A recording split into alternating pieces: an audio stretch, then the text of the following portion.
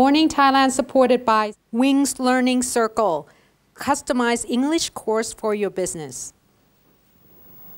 And welcome back to the program. You're watching Morning Thailand with Phi Golf and now Kun Chen. Sawadee krab. Sawadee krab. Now Kun Chen, I mentioned a little bit earlier about the fact that I'm pretty sure a lot of people are quite concerned and confused at times. What is the deal with Thai military and Thai politics? It seems like Kun Suthep just kind of leaning toward talking to the military top brass and make it clear that he left the army, the police chief out altogether. He didn't even mention maybe perhaps talking to the army chief, but he requested to meet with the military side instead. Are they playing such a big role in Thai society? Yes. In short, yes. Actually, yesterday, General Bullard Gabrasit, that you two are already reported about, the leader of Pitak Siam Group announced his support for the PDRC. Actually, General Bullard himself has earlier attempted but failed to stage a mass rally last year. The campaign is called To Freeze Thailand. Oh, right. I remember that. Because he and his supporters wanted to freeze the Thai politics and set up a committee to run the country instead. Oh, so it's quite similar. As well, there's been a lot of pressure on the military over the protests and the government. Many pressed the army to take side. To be precise, to side with them. There was a meeting between Kun Yingluck Shinawatra, the Prime Minister, and Kun Suthep Thaisuban, which the military were the mediators, but it has not been successful in fixing the political problems right now.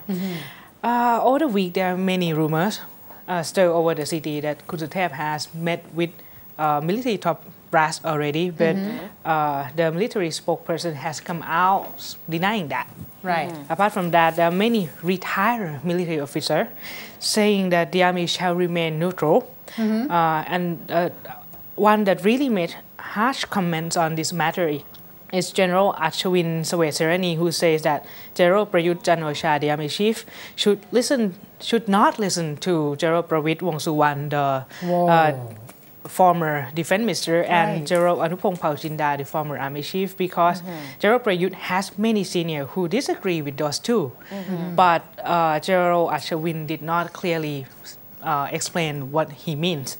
Later, Win Thai Suwari, the one that we are seeing on the screen right now, deputy spokesperson of the army, revealed that General Prayut realized that there are many different opinions in the society, not only in the army circle. However, he would like to thank every senior officer for all concerns and comments, and he would do his best to protect the dignity of the army as well as to find a way out for the political deadlock we are facing right now. It is not only about the problem about the law or constitution, because for General Prayut, it is also about how the military can communicate to the people, especially the protesters of all paths, who are very ready to confront and prone to violence. Moreover, to communicate with international community is another challenging task for the military nowadays, which on this matter, I would say the PDRC is quite doing a great job, because they have issued their statements in many languages right now, including Thai, English, German, French, and Chinese. Wow, I didn't know that. For the military and political development, there is a research conducted by Dr. Suchit Punbongkan, the former dean of the Faculty of Political Science, Chulalongkorn University. He explains that the military has played a crucial role in the Thai politics throughout history since the ending of the absolute monarchy in 1932. The representative institutions and public political apparatus remain very fragile in the Thai society, and that allowed the military to take control of state power from time to time. Over the past 60 years, the struggle over between the army and the civilian politicians has been reflected in a series of coups and continue of military control of the state. The army forces have been concerned not only as a tool for national security, but also for the political stability in Thailand. The party system is far from institutionalized and lacks of mass support, which is a clear evidence. As a result, the separation between democracy and military rule remain very unclear in the society. And in the last 10 years, however, Thailand has undergone dramatic changes which perhaps provide a precondition for democracy, such as pluralism, open politics, and rapid industrialization. So, over the past decades, the military has played a guardian role for the country. I see. So that's how that would be the conclusion. A lot of anti-government protesters associated them with more like a protector rather than protesters. rather than opposing them. I think one of the things too that since the anti-government protesters seems to talk a lot about royal family, and somehow that's one of the biggest division as well, because some claim that the red shirt people are the one that's not so loyal, and they say that they are the one that loyal, and that's why they're out on the street.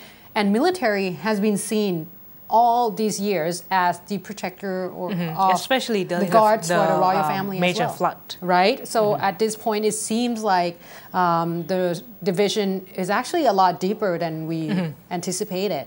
Right. Okay.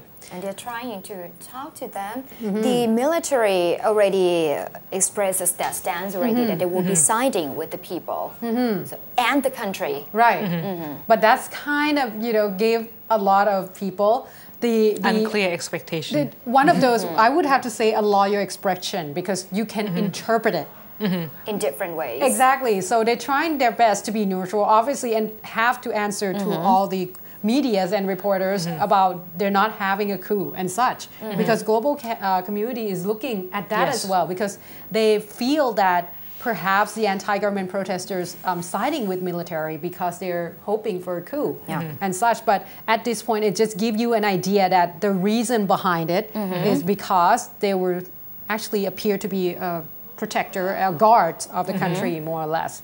And just giving you more updates here, the Army has held a public seminar this Saturday as well for the public to join at the Royal Infantry on Jangwatthana Road, and the seminar will start at 5 p.m.